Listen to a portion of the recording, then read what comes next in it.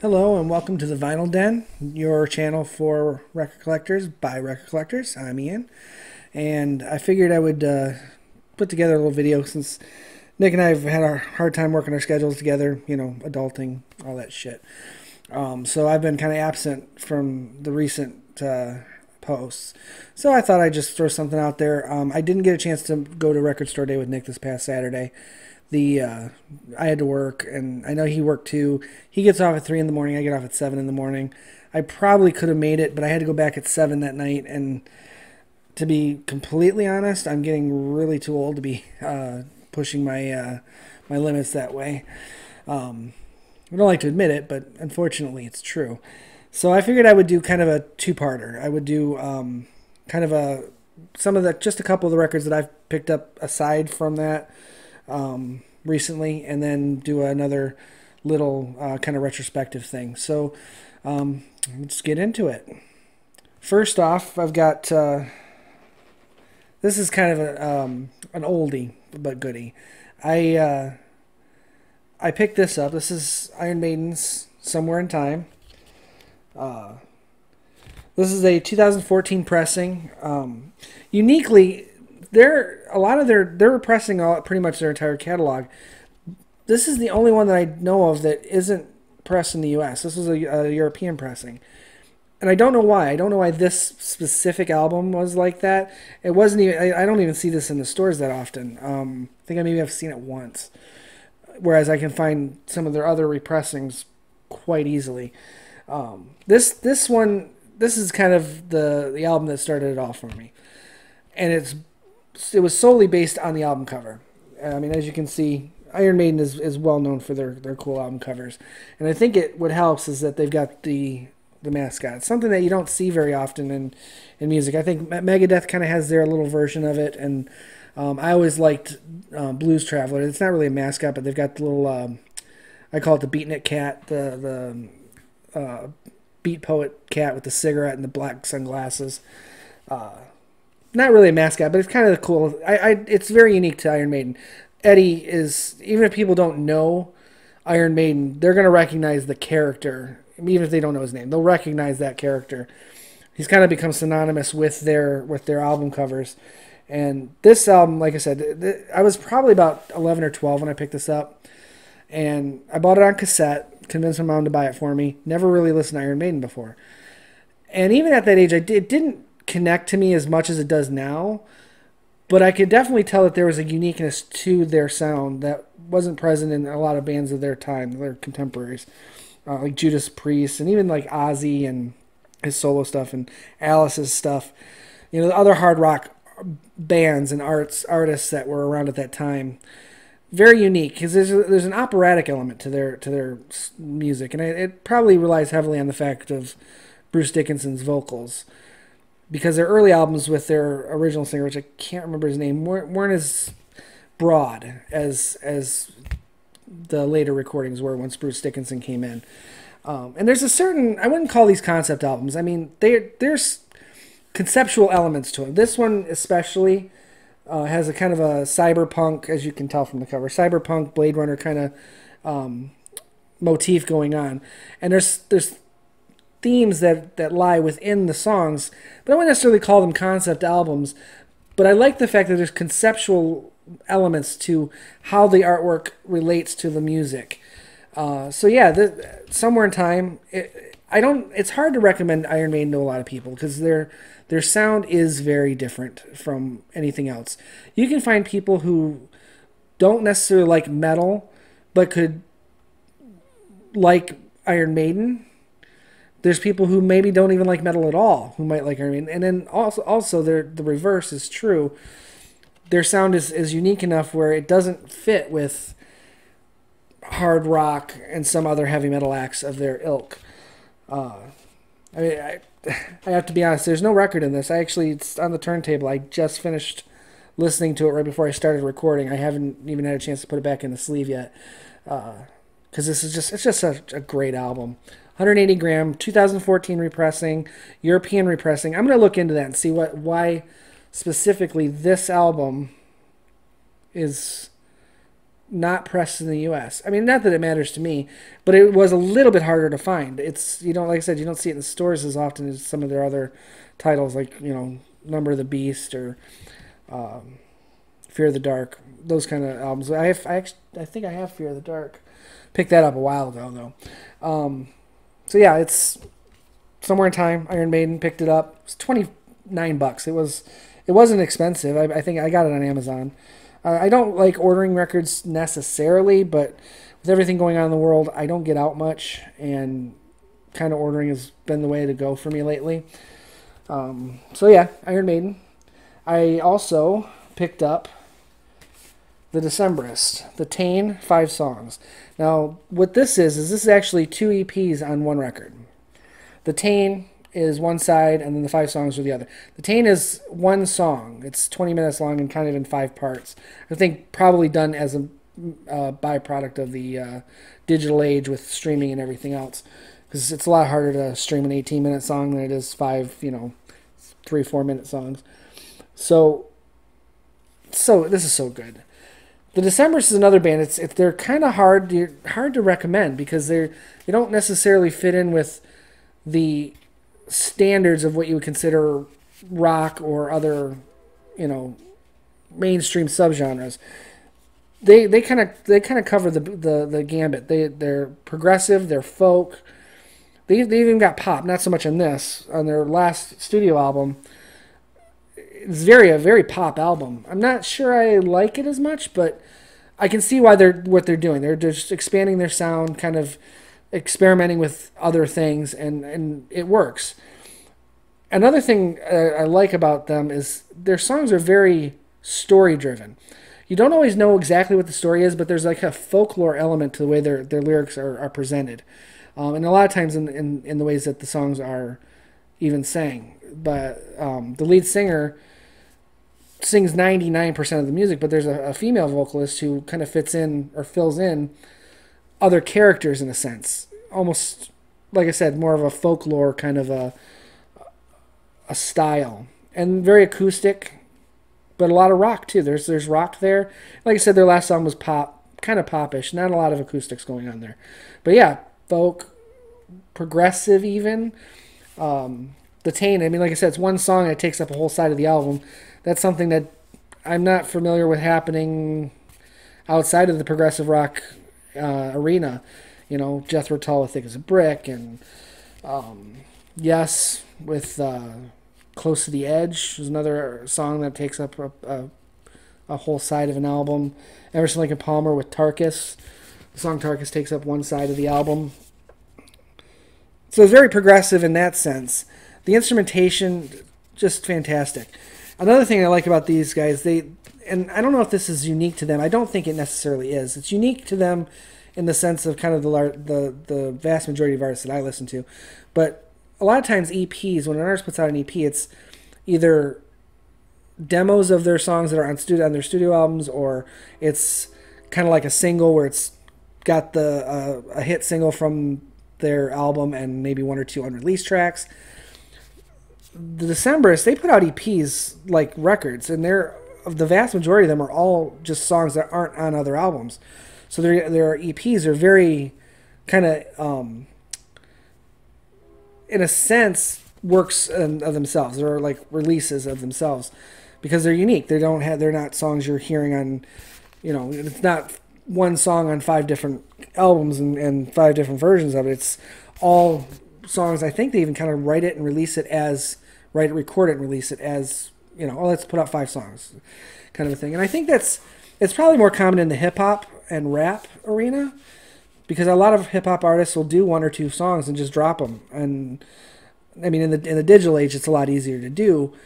But the Decemberists have only been around since 2003, so I mean, they're part of the digital age as well.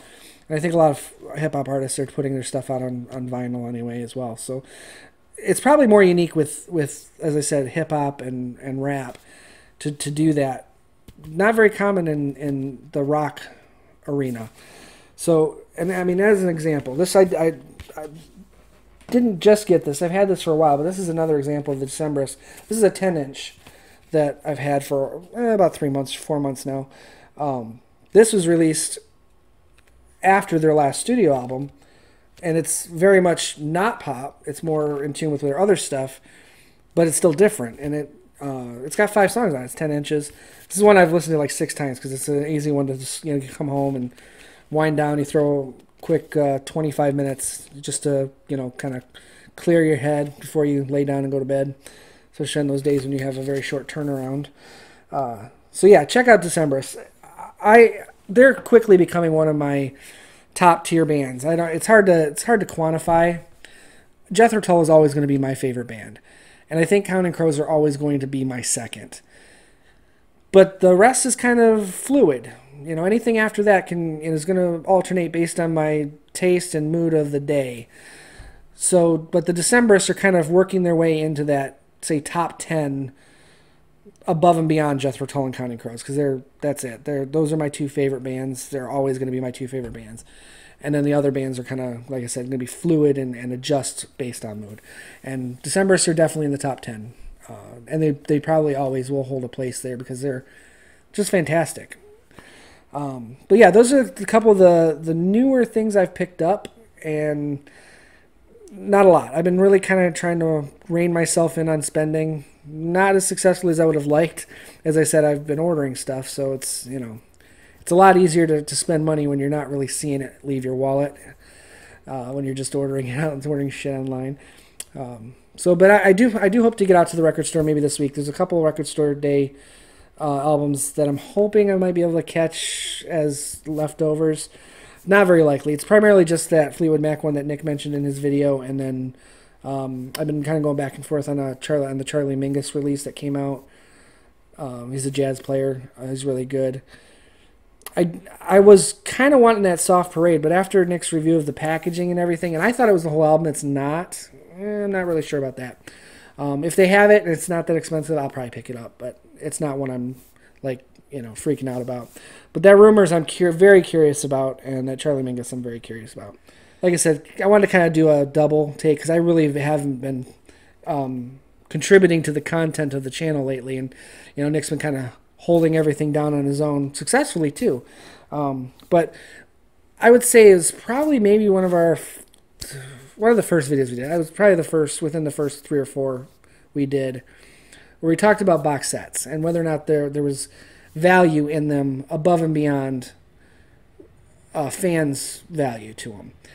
And the one that stands out for me is, it stands out mainly because of what it offers. And this is the 20th anniversary box set of Jethro Tull.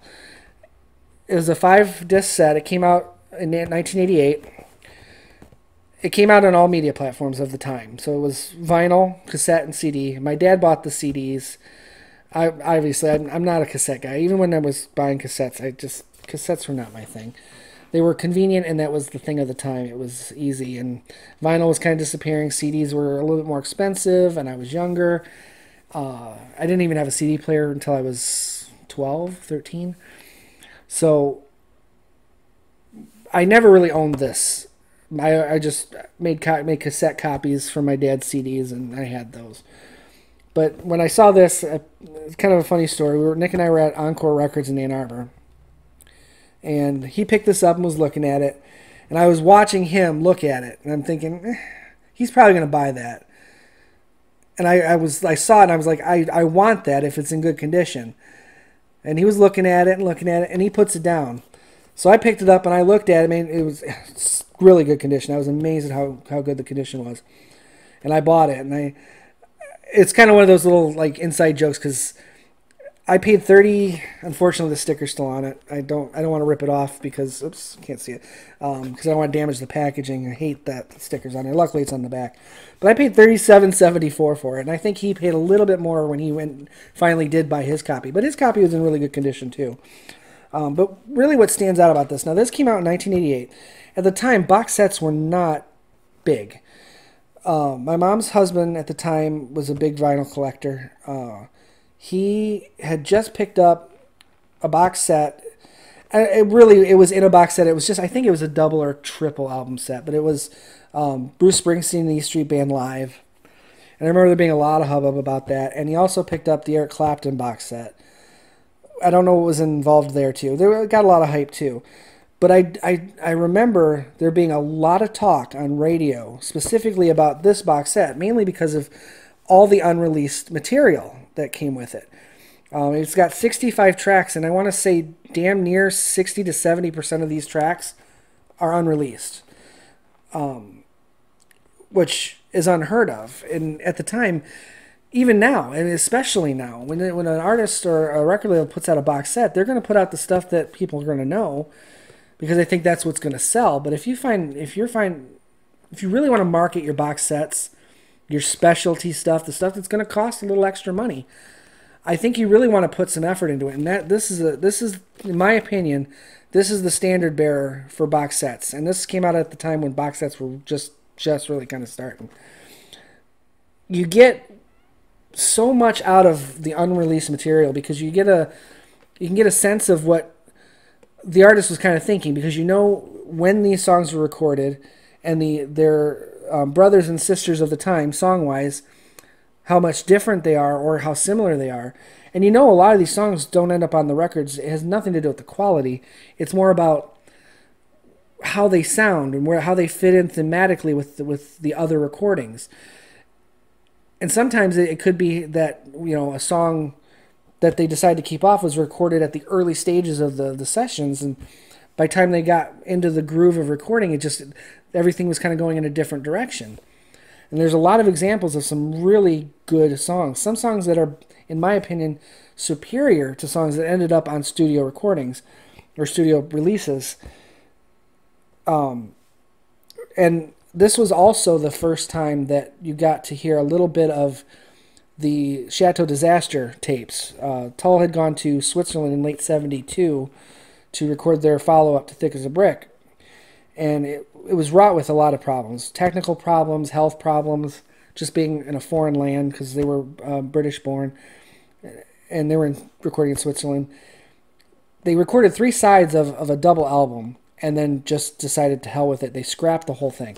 I mean, obviously they didn't throw it out, but they just stopped. And they went back to England and just re-recorded the material. They started all over. They didn't even re-record it. They rewrote and recorded the material and condensed a lot of the thematic elements into just a single disc instead of doing a double album. And I know there's a lot of argument about that specifically because when this came out in 1989 or 88, a lot of that material was incomplete. So specifically flute, because what, at least at the time, their standard for recording is the band would record, Ian would record his musical parts specifically with acoustic guitar, and he would then go do his vocals, and then he would do the flute parts. So, and from what I understand, when they did this, a lot of the vocals were done with the band element, but obviously the flute parts were going to be put in later.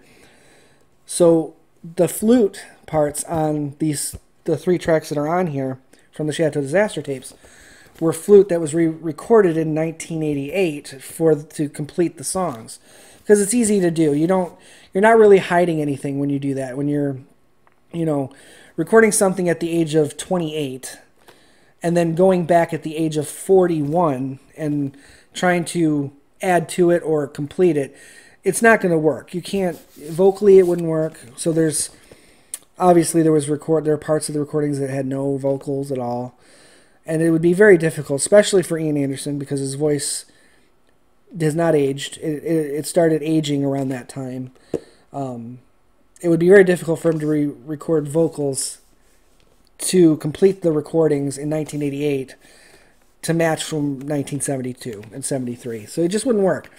So there's a lot of argument about that. And in 93, when they did their 25th anniversary box set, which I have up here, but that was all CDs. It's something I'll talk about in another video because this is a vinyl show. We'll do CDs once in a while. We need a little filler episode. But come now 40 plus years on, when Steve Wilson remixed the Chateau Disaster tapes, which were released in 93. The rest of them with new flute added to complete the works, and using the flute as a substitute for vocals that were not recorded in 72, 73, which I love. I love that '93 version of Chateau Disaster. When Steve Wilson came in 2013 to remix and remaster the Chateau Disaster tapes, he left all that out. He wanted it to sound as it did in 1972-73, which is respectable, but it's hollow, and that could just be a Tull fan's ear, hearing a lot of Tull music that has no vocals and no flute. It feels a little weak and it feels a little empty. But there is a lot of debate amongst Tull fans as to which version is better, because some consider it not the same if it's added, 25 years later. It's not the same recording. I see it as just it took them 25 years to finish the album, and that's the product that we get. And I as I said, I prefer the flute. Is so good in the Chateau Disaster recordings that were eventually released in '93. But I kind of went off on a sidetrack there. This was the first experience we had with some of that unreleased music. That was huge. And as I said, I remember there being a lot of talk on the radio about the uniqueness of this particular box set. A couple songs that were recorded during the Aqualung sessions that no one had ever heard before.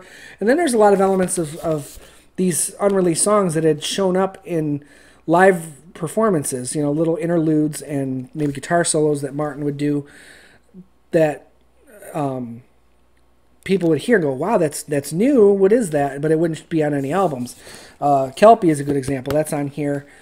This is the first time that was presented to the fan base. And the instrumental bridge that's in that song had been used a lot in the live recordings from 78, or not live performances from 78, 79. So that it was just such a great package. And like I said, this is kind of the package by which I judge all other box sets. So yeah, pick this up. If you're a Tull fan, I think even if you're like I wouldn't say a casual Tull fan, but a Tull fan, but not a overblown like Tull fan like me. You pick this up, you're going to hear some music that is, you're going to say, oh, I get it now. I get why Tull has the fan following they have, because it goes above and beyond the Aqualungs and the Bungle and the Jungle, and the songs you can hear on Sunday morning classic, well, now oldies radio anywhere in the world. But anyway, that's all I got. Hopefully this makes up for some of my absence. Then again, some of you may not even care that I show up at all. Who knows? But I do want to say, our show is doing really well on YouTube, and I really we both appreciate the following we're starting to develop. And we want to hear from you. We want to hear what you want to hear from us, so we can refine the show, do it so that it suits everybody. And I really want to say thank you to everyone who's subscribed, everyone who's even just watched, whatever. And then a couple of the other kind of record related podcasts out there who have even come across us and mentioned us. And 33 RPM is one that they did a video. They covered Nick's his collection and his setup, and I thought they did a really good job, and they were really, really nice about doing that, and we appreciate it.